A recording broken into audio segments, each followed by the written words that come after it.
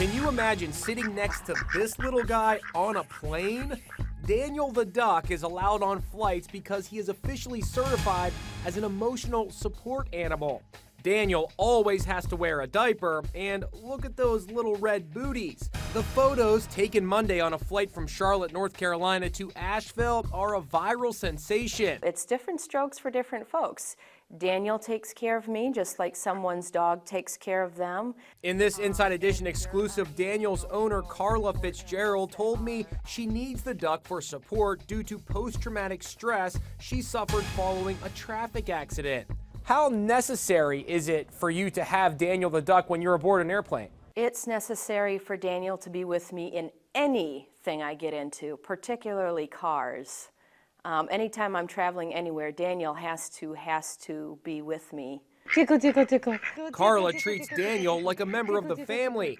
Oh, Daniel, my sweet boy. And while he may fly coach, he gets first-class treatment like a spaghetti dinner at home in Milwaukee. Good stuff, Daniel.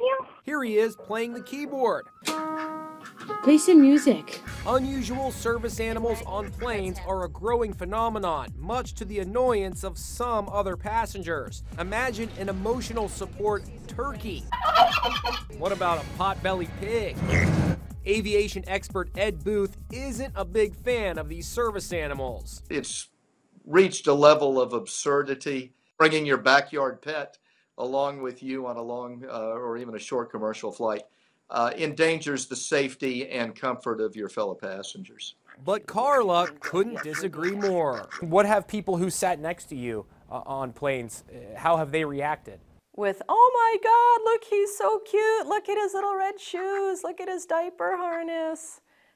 That's a duck. I can't believe it. This has made my day. That's the reaction I typically get.